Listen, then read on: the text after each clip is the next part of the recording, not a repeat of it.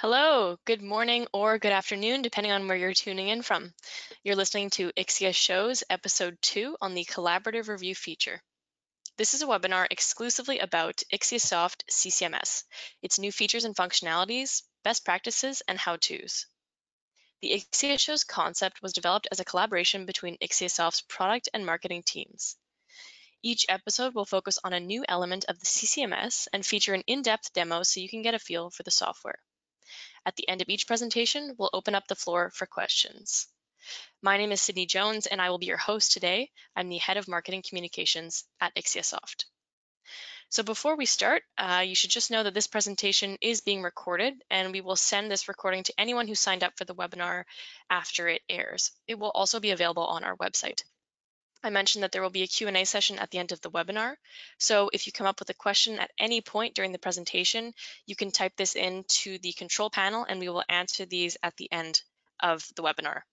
So another thing too, we really like to hear where our listeners are tuning in from, especially now that we are all, for the most part, working from home. So at any point during the webinar, feel free to just write in, say hello from Germany or hello from Japan.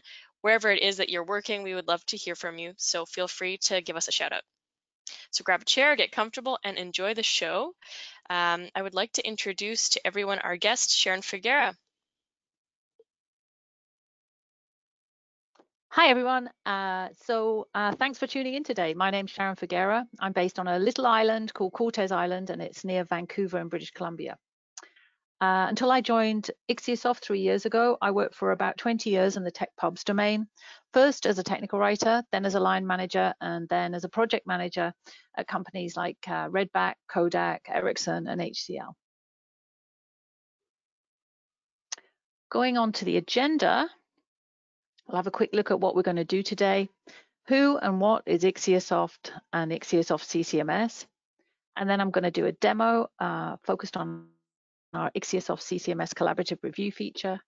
We'll have some questions, and then we're going to get an overview on the next session of IXIA shows. Thank you, Sydney. Sharon. So just before we dive in here, we do have a hello from India. So thank you for tuning in. Ooh. So to give you a little background on IXIASOFT before I let Sharon take over, for those of you who don't know who we are, IXIASOFT was launched in 1998, and for over 20 years, we have been focused on developing XML-based technologies, more specifically, the IXIASOFT CCMS since 2006. Now, since the very beginning, the CCMS was developed specifically to manage data components and to be able to scale and support large deployments. Today, we have a world-class leading solution that allows organizations to produce, manage, and publish technical content. IXIASOFT is dedicated to driving the evolution and growth of DITA. We're an active sponsor of the Oasis DITA TC, and we have employees who are members, which allows us to closely follow and contribute to the evolution of the standard. Now, a little bit more about IXIASOFT. We have a global presence with teams in North America, Europe, and Japan, as well as a global customer base. The majority of our customers are in North America, but we are seeing a strong growth in Europe and Japan as well. It's important to note that IXIASOFT works with organizations who are industry leaders in their fields. We mentioned it before, the CCMS was designed with scalability in mind. The majority of our customers reach over $1 billion in annual revenue, including companies like SAP, ADP, Workday, Ericsson, Qualcomm, and MasterCard. To give you an example, SAP generates 60,000 deliverables daily, and Ericsson approximately 500 users in the system every day.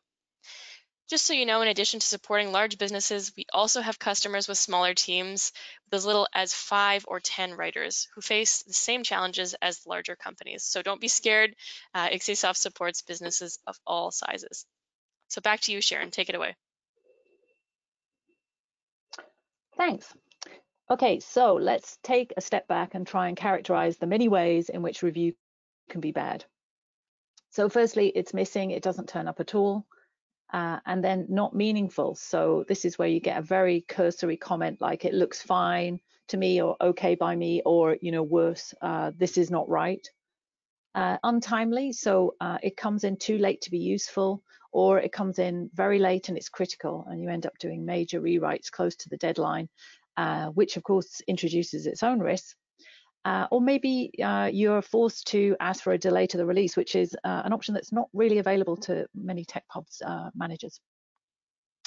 Not the feedback you're looking for. So here, it might be a language edit where you really need technical input. Perhaps you're writing about something like medical devices, telecommunications. You need that SME input. And instead, what you get is somebody goes through and sort of corrects all your commas or something. At the other end of the scale, you've got people who come up with a complete rethink of all documentation, so they say something like, let's stop doing documentation and put it all on YouTube. You have to try and manage that. Not the right focus. So here, what I mean by that is that you get folks who, they work hard, but they work on unchanged content. They work on content that somebody else has already reviewed. They work on content that is not in scope for the review.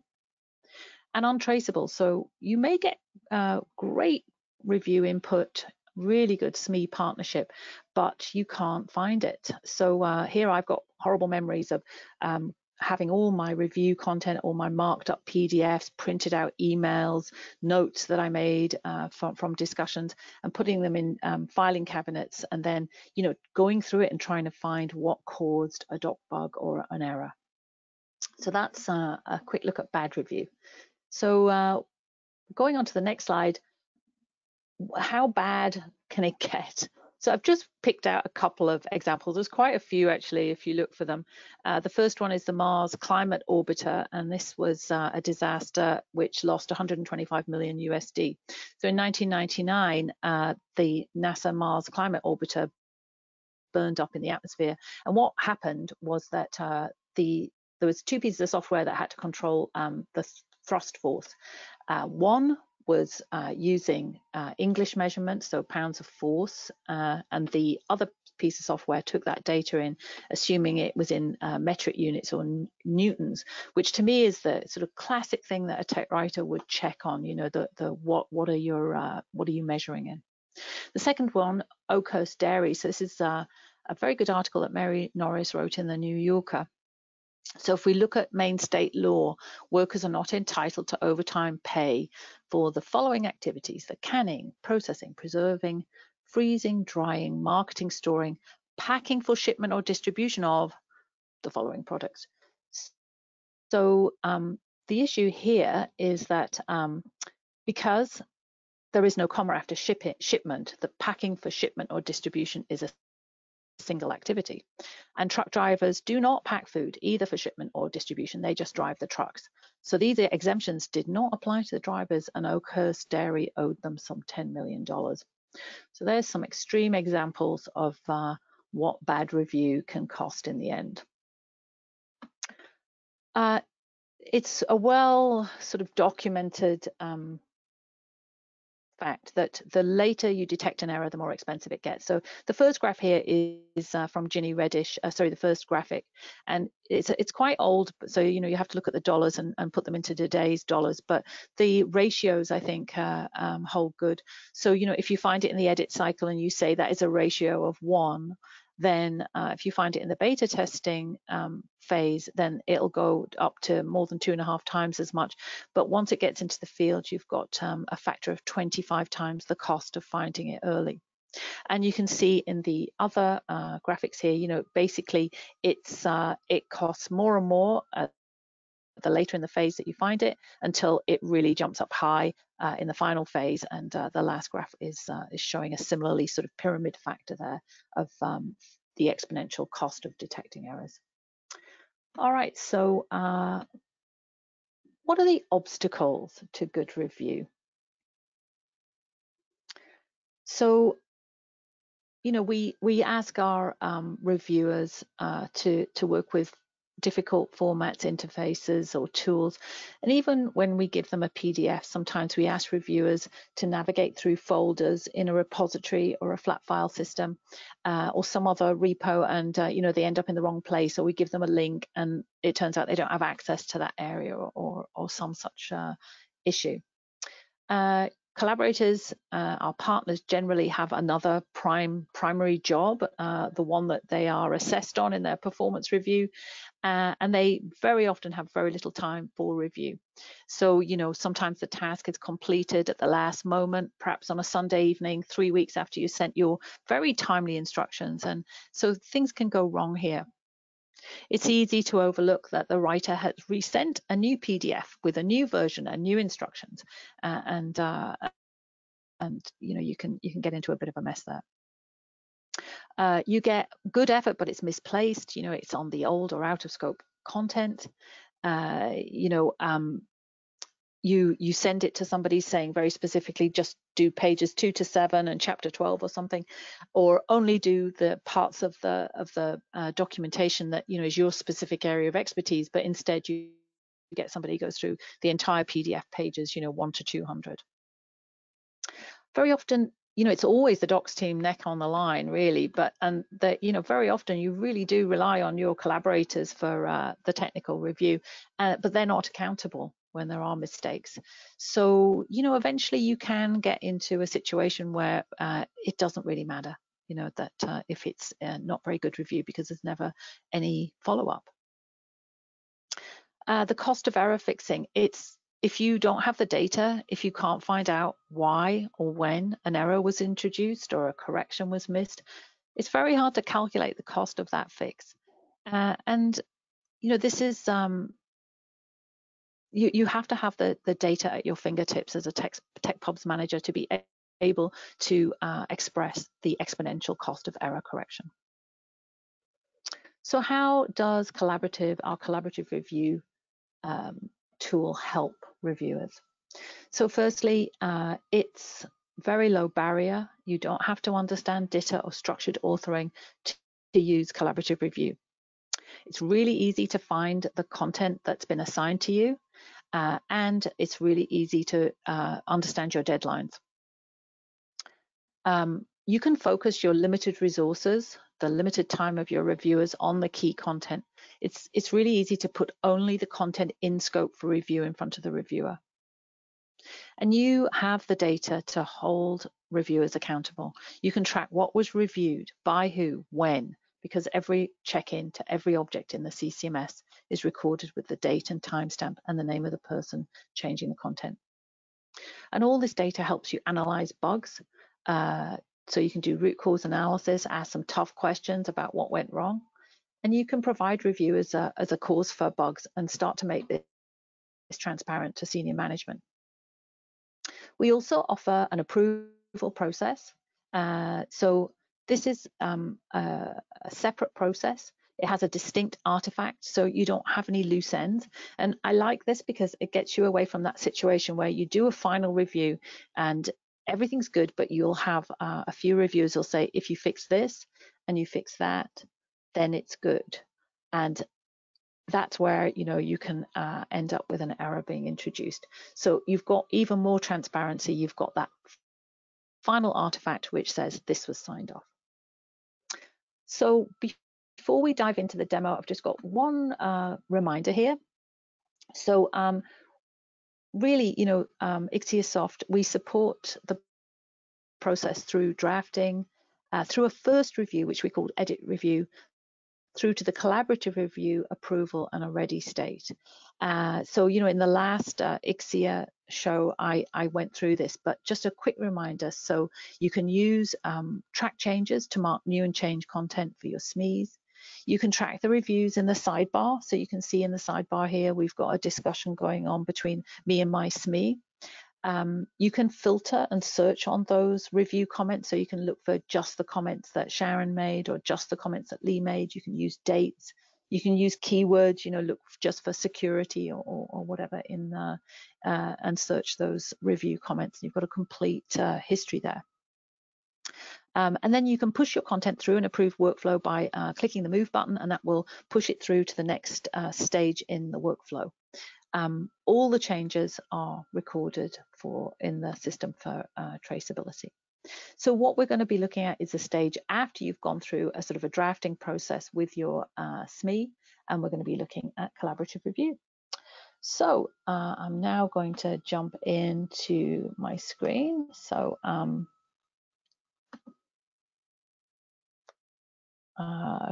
can you see my screen? Good to go. Okay, great. So here we are at the sign-in screen. Now, you perhaps you would use this the link here to go and look at what was assigned to you, or you can get an email telling you you've got some review that's been assigned to you, or you can put in more notifications so that your reviewers are reminded of deadlines as they approach, or they can just browse to their list. So let's sign in and have a look. So, this is basically sort of a dashboard of everything that I am responsible for right now. You can see that you have different kinds of icons. This is our collaborative review. If I just roll over it, it tells me it's a collaborative review. So if it's the first time I'm logging in, it's easy to find. It's got a different kind of button there to tell me that that's what that is. You can't mislay this review. You can't overlook it. It's right there when you log in. And again, you can enhance this by using notifications to remind your SMEs, that they've got a task assigned or an approaching deadline. So just a quick reminder of this very easy to use, intuitive interface. So you've got these icons down here that are telling you about the different kinds of items that are on your assignment list. We've got some context here. So if I jump into my context, you can see that for my collaborative review, and I know it's collaborative review because it's got an icon and a roll over there, but I can see there are 3 reviewers assigned, so I can click there and find out who they are. Okay, and I can also see that there's already 11 annotations on my collaborative review. So I also have I can see the workflow phase that all of my content is in, and I can filter down in any of these areas. So I could filter down to a certain object, or I can filter to just show a specific workflow phase. So I might decide I'm just going to work on my review stuff today, or my work stuff, and I can also organize by date. So I can, organize it in the order of the most urgent stuff, which was definitely how I would work as a technical writer. So another thing, you can just quickly see here, there's a green padlock on this topic here. That's telling me that it's checked out by me. If it's checked out by somebody else, it's a red padlock. We also have bookmarks, so you can very quickly jump to something that you're working on, and I can organize these with folders so that I can, if I have a lot of bookmarks, I can work on those in a way that makes sense. Finally, at the end here, we have our simple buttons. Move, that's pushing the content on in the workflow. So however that is set up for you, it may go from review to edit or from review to publish. It's completely up to the customer. Edit, so that's to help us jump, that just gets you in and editing the content. And then we have dependencies view, so I'm just going to jump in and show you that. Whoops. So you can see I'm just looking at this topic. It's telling me that this topic is referenced by this map. I can also jump in and look at the references. So I can see that this topic references this graphic. And then I can just move around and look at what does that image reference. And I can see that, so this image is referenced by all these different topics here. So you get a really good 360 view just by clicking on the dependencies there. That's a quick reminder of our interface, and I'm just going to just filter down into collaborative review so we can focus on that and jump in there.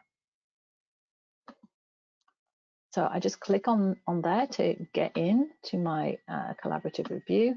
Now, just to emphasize here that when you create the collaborative review, so it's an artifact that you can see it's a single document. It's not chunked into topics. I can just scroll through the entire document like that. And in the content owner creates the collaborative review. In my scenario, that's today, that's the writer. So when the writer creates this, the writer can see which topics haven't changed since the last review, because you can look at the workflow status of all the topics. So you can exclude content which hasn't changed from the review, and build the review with only the new and changed topics. You can also use variable output to build your collaborative review. So, you know, for example, if you have two flavors of a product and you have variable output for the document, then you can deliver flavor 1 to the flavor 1 experts for review, and you can deliver flavor 2 to the flavor 2 experts for review. So the reviewers don't have to pick through the content, working out which parts need their expertise. And to create that variable review option, you just use any data file that you're using in the system. So, you know, in short, you can remove as much as you possibly can between the reviewer and what you need reviewed. So it's really easy to move around in the review itself. So you can see I've got, I can look at the table of contents. You know, I can kind of manually toggle them open or closed, or I can use this to open all the hierarchies. I can just jump to, you know, a comment. So I'm just clicking on this comment to jump down into these comments. I can see everybody who's commenting. And the key thing here is, you know, just to emphasize, there's only one instance of this review. It's not a PDF that's been sent out to 9 people, or you know, everybody's taken a copy from a repository. Everyone's working on a single version, and so you can see each other's comments. So, you know, the benefits here, just to emphasize, if it's been reviewed, effort's not duplicated. If it's missing, it's easy to add. And if errors are being introduced, the other reviewers can correct them efficiently and in real time. And if there's a disagreement, then reviewers can collaborate to get to the right answer efficiently in real time. This is a great improvement on, you know, getting your 9 PDFs back, and you've got some areas where there's a lot of disagreement and you have to get people together to discuss that. So it's very easy to make a comment. So I'm going to make a comment. I'm just going to grab some text like this, and it's going to pop up, and I can just create that annotation. So I can say something like, remove this section, save that, and it will pop up there. I can, you know, think about this and think, oh, actually, that's not quite right. I can change the content that I've put in there, or I can decide, you know, I'm just going to delete this. So I can just delete it, and it will disappear. I can't do that with other people's comments, so I can't delete or change my review companion Lee. I can't change her comments, but I can reply to it. So I'm going to reply to it and say, thanks. And when I save that, and I'm now going to, you know, just log in as Lee, so you can see the comment that I just made and how that appears to her. So I'm going to open up that collaborative review, and I'm going to scroll down, and you can see there's the comment I just made on September the 15th. So this is happening, you know, it's collaborative review, it's happening in real time, it's concurrent review. I mean, just to be very precise, you know, it's really happening at the refresh rate of your page. So if you have your reviewers are working together in the same time, then they're going to be able to have a sort of a back and forth there.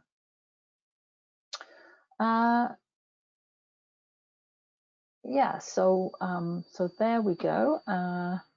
Just moving on a little bit. So, you know, you gather in all of your review comments like this, and then at a certain point you're going to be done. So you're just using the same process, the move button here, and it's moving it along in the cycle. So I can just mark that as finished. And if I look in the details here, you know, firstly I can see my other reviewers, the other reviewers that are working on this, and I can also see what the rule is. So here the rule that the content owner has set is that it will be marked as finished if everyone is finished. So so you can set this up so that, you know, you could have a majority or a single approver, a single reviewer can finish the review. So you have some flexibility there. So I'm just going to move that now because I'm done, and you can see it's been moved and it's disappeared out of my workflow here. So just to sort of wrap up a little bit here, once all of these review comments have been taken in, then I can move on to the next phase, which would be approval. So we'll have a look at that shortly, but just a quick mention of what happens with these comments. So right now, the content owner will take these comments in the desktop. They will click on the comment, and the comment will, and the system will open up the target topic and check it out.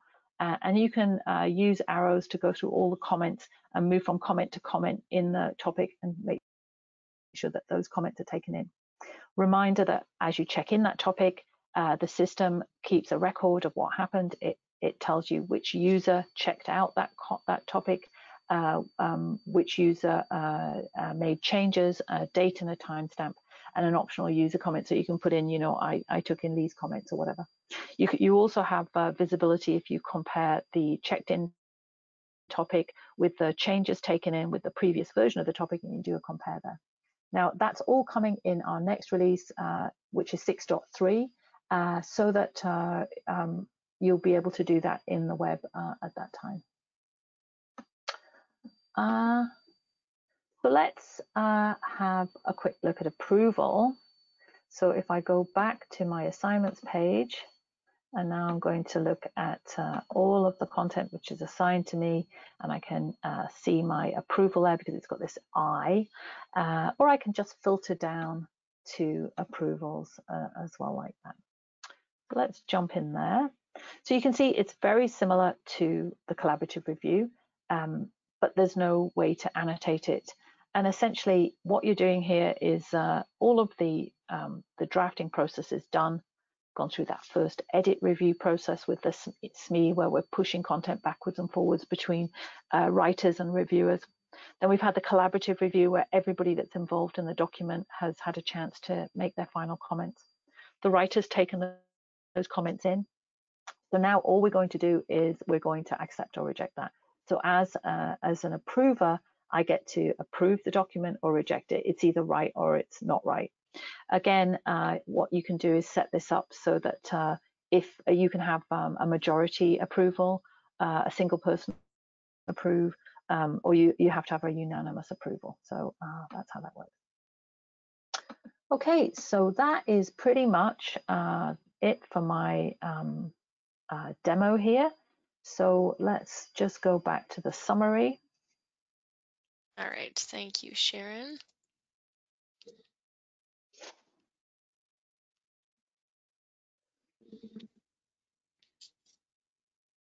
There you go. So how to overcome the barriers to good reviews. So the first thing is support your reviewers with easy to use tools, a clear process and task context. Don't make it hard for them, and give them an intuitive interface like the one that I've just shown you, a dashboard of tasks, helpful notifications to keep people on track in their busy life and often their focus on another job entirely. Target that review content, focus the right reviewer on the right content at the right time, and use what you can to use reviewers' time sparingly. Hold your reviewers accountable, gather data on the process so that you can do root cause analysis of what causes bugs. I think when there are consequences, when people see that their rushed review or something that they missed caused a doc bug, then that really helps to get people to engage with the process. Promote transparency, actively support collaboration, make the discussion visible, and you've got a complete record of what happens with each comment and correction.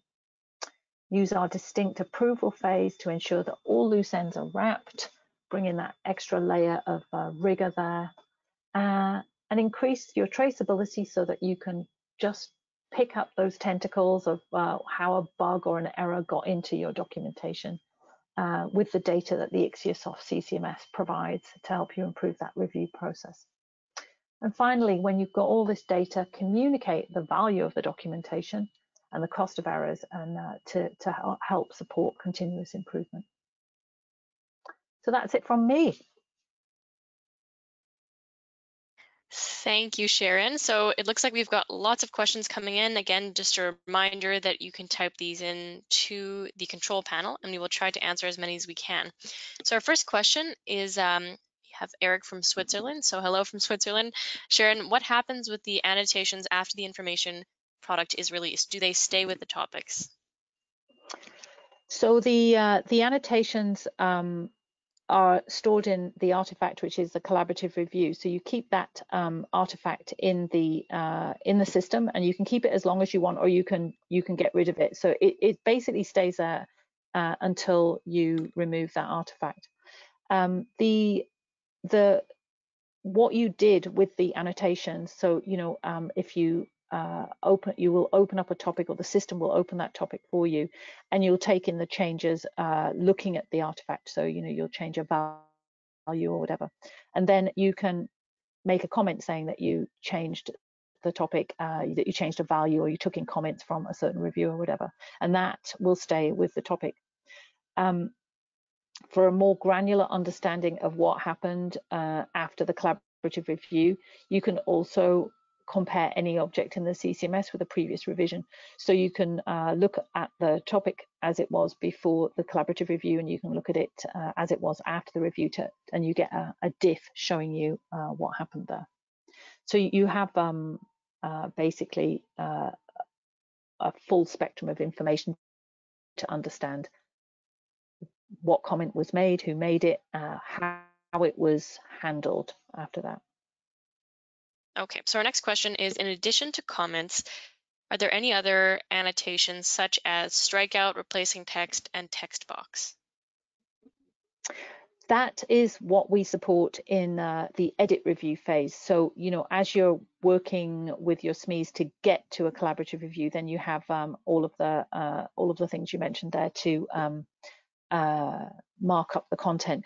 But once you get to collaborative review, that's not an editable artifact. And the idea is that this is at a phase of the review where you no longer want content to be changed. It's not a time for people to be going in and rewriting the documentation. So all of that has happened in the edit review phase, and at this point, it's a final review. You're going to it's a way of doing that last catch. If you embark on a big edit at this point, you're very likely to introduce new errors.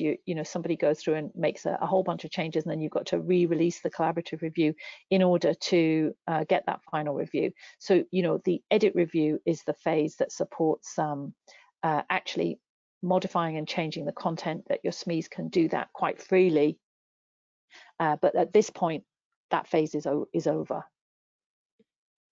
All right, so our next question is the view of the review content similar in the desktop version? So